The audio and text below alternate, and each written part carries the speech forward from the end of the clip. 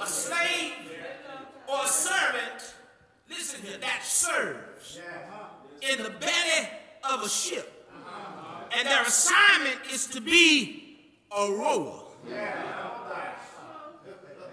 A rower that propels a ship through the waters. Well,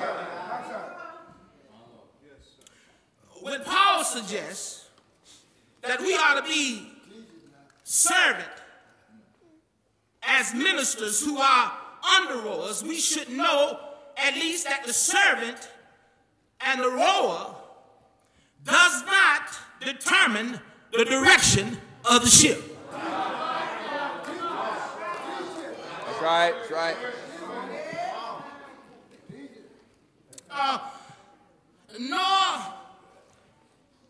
Not only do they not determine the direction of the ship, but nor do they determine the destination.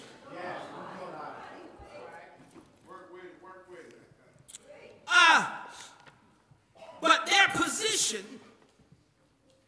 all they do is row underneath the deck of the ship. Now, the person in charge of the ship is not under deck. But the person that's in charge is on top of the deck. And now you and I know, amen, metaphorically, that we use, amen, that Jesus Christ is the captain of our ship. Get on board. Get on board. Jesus is the captain of my ship. All I am is just a rower. All I do, ministers, pastors, servants, is I row. And understand that my back is always turned. I can't see where I'm going. All my job to do is to row. Please stop. I can't see where to go. But all I know to do is to row. So if I can't see where to go, there got to be a captain.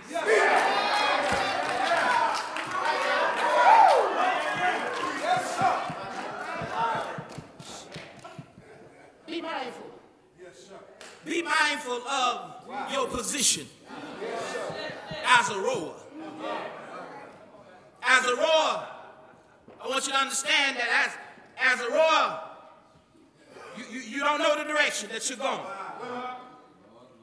You don't know your destination, but you just roll.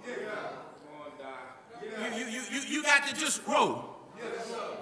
I don't know how to do this thing called pastoral. You can go to seminary, you can go, amen, to all the colleges and everything you want to go, but you'll never know. They can't teach you about this thing called pastoral. Right. All I know is to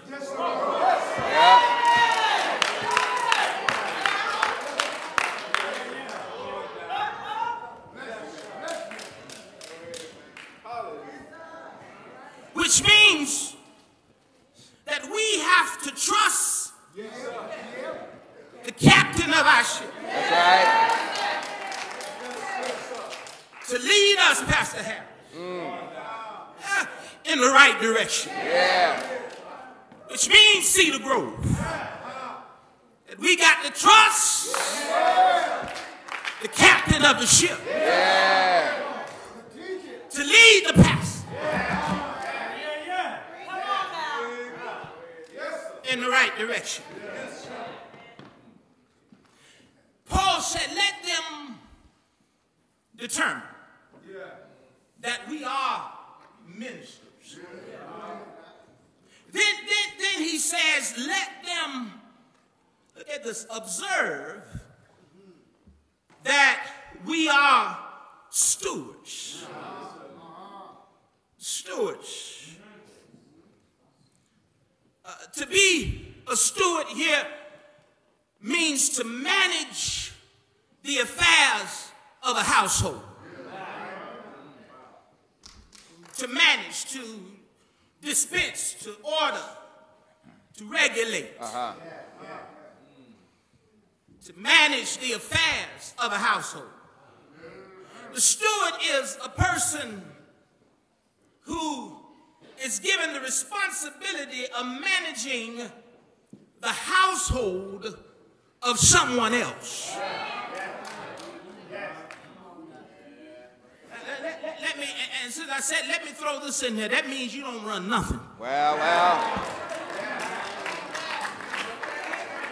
I said that a steward position is to manage the household of someone else. Sorry for getting personal. Pastor Harris, you don't run nothing. Now let me help you. At Cedar Grove, you don't run nothing either. Sometimes you just got to make it plain, because sometimes stuff just go over folks' head. And I just have to tell you like it is. It's a shame that folk come to God's house and think they run stuff. From the pulpit to the door. You don't run a thing. It's a shame folk coming to God's house looking at their watch talking about, I got stuff to do. Why did you come in the first? This God's house. Preach. Preach, Reverend.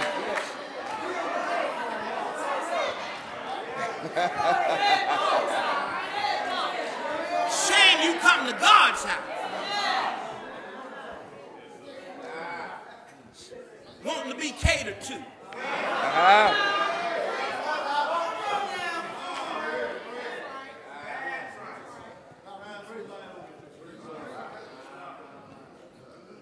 You don't run nothing. You ain't in charge of anything. I don't care how much money you pay. I don't care how long you've been here. I don't care what position you're in.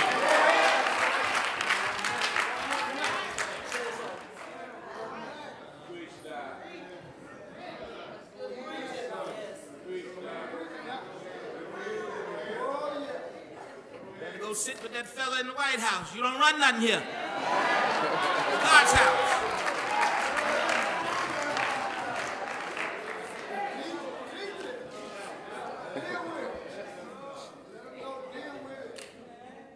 Church, before you stick your chest out, know your position.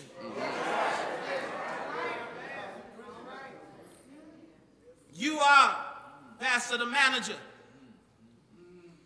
of the household of faith. Well. But when we look at verse 2 sort of throws us, I feel, a little curve. Because verse 2 tells us, amen, that moreover it is required in stewards that a man be found faithful. Now I had a problem.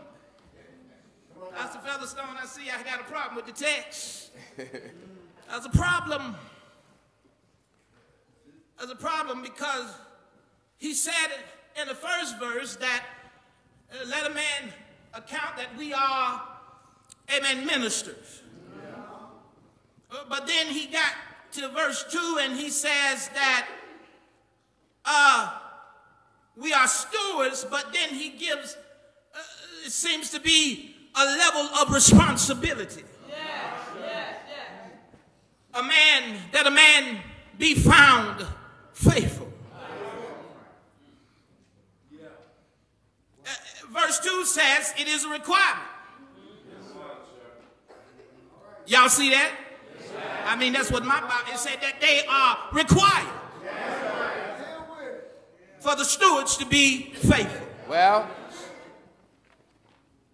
Verse 1, we function in two roles. We are ministers and we are stewards. Verse 2 says that it is required for the steward to be faithful. And we function in two roles as ministers and stewards, but there is a different level of accountability for the steward. The steward was the one, amen, let me back up now, was the one that had a special position. Y'all remember, I don't know nothing about these days, but I was taught. Y'all remember the plantation where you had two categories of slaves. You had the field slave, you had the house slave. Can I say this? I don't want to hurt nobody. Here we see this picture. The stewards were the one that labored in the house of the master. The house slave were the one that had a close relationship with the master. Now, when Paul was talking with the minister's job was structured around the movement of the ship. Y'all, I promise you ain't gonna keep you long. I'm heading to my finish. The minister's job was structured around the ship being an underroad. Y'all seen the movie Ben-Hur? And you know there was some slaves in the bottom of the ship. And they had chains on the legs. And all of them had sitting there with a rope. And they were to row in the direction, amen, that the slave master would tell them to go. Yes. In other words, the slave master was the one that would keep the beat. And they would have to move by the beat of the slave master. If the slave master said, turn left, they turned left. If the slave master said, turn right, they turned right. He said forward, they went forward. He said back, they went back. The slave master was the one that looked over and observed the slaves to make sure there was none that got tired, or there was none that was weak, or there was none that got sick. It was the slave master's job to observe the slave. Well, I'm talking about the ministers. The minister's job was a slave master job. He was to observe the slave, that they would not get weak, that they would not get tired. But then we look at Paul when he talks about the steward. Yet the steward in the house. The steward was the one, again, that had, amen, the close relationship with the master. And I mean that in the morning, you know, when the slave would come in the house, the slave didn't say, Master, how you doing? But the slave would say, Master, how us doing? They were connected to the master. Y'all don't want to hear this. Y'all sit down. You know, they said, Master, what us gonna eat? And the master would come up with a list of chores that they would have to do, and he would go over those chores and tell them everything that they need to do, and he would leave and go out, and at the end of the day, he would return back to see that everything was done. Amen, that was supposed to be done. I stop here today to tell you one day, Jesus is going to come back. He's going to come back, Harris, to see if we've been faithful. That's right. Somebody said faithful over a few things. That's right. And y'all know the word that when it says that if you've been faithful over a few things, I'll bring you up and I'll make you ruler over many. Stop here today to tell you that God is looking for some faithful people. God is looking for some faithful servants in the house. He's looking for some faithful ministers, some faithful stewards. That's right. Yes, sir. I want you to understand that the slaves that worked, amen, in the house, that this was a unique bond with the slave and master. And that one day, as I stated, Jesus is coming back. Yes. How does God want us to manage? We manage God's household with a vision. A vision that must be received, not one you create. God told Habakkuk to write the vision and make it plain. God told Habakkuk that, amen, to write the vision and to make it plain. I want you to understand that the vision did not start in Habakkuk 2, but it started in Habakkuk 1. In other words, vision is birthed out of burden, and God releases vision that matches the burden. Habakkuk had a burden for the people. Amen. And God began to give him a vision that matched that burden. You will never be successful in the ministry if you don't have a burden for the people. God does not release vision, amen, to crowds. He don't release vision to committees. Well, he don't release vision to deacon boards, the trustee boards. But I want you to understand that God releases vision to the man or woman of God whose mind is open to the heart of God and for the burden of the people. And that's when God speaks vision. Y'all don't hear me? I stop here today to tell you that it's never a vision that you can do by yourself. So you got to take it and receive it and then release it. I said you got to take it, receive it, and then release it. I tell you, sometimes, my brothers and my sisters, it get hard, when you're trying to work a vision from the Lord. But I stop here today to tell you that God is able. Well. I said he's able, amen, to carry you through. It's not up to you to wonder how you're going to grow, what it is that God has planted you here.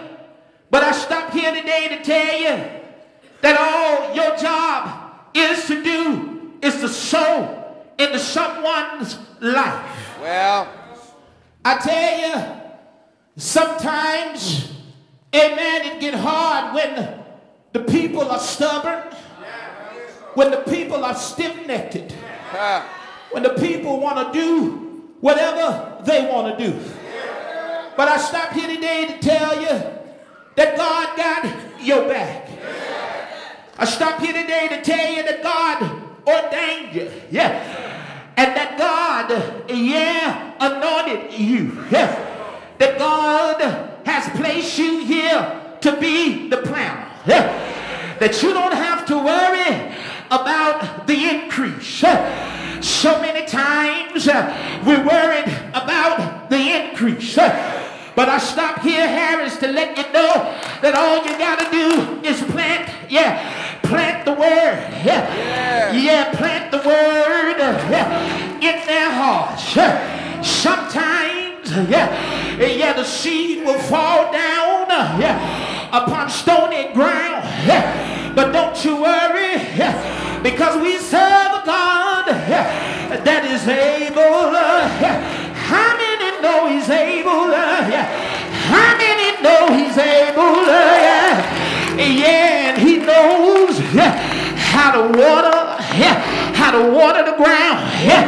You don't have to worry water, you don't have to worry about the increase. But we serve a God that's got the water. We serve a God that know how to give the increase. I stopped here today to tell you that you ought to just bow down on your knees and call on the Lord. And I know that he will. He'll water the ground. He'll soften up the stony hearts of the people. So keep on, Pastor. Keep on planting the word. Keep on preaching. Keep on teaching. You ain't got to fight because the battle is not yours, but it belongs to the Lord. Yeah, Lord. But you just look to the Lord and he'll bring the water. I don't know about you, but I've had some dry places in my life. I've had some ups and downs in my life.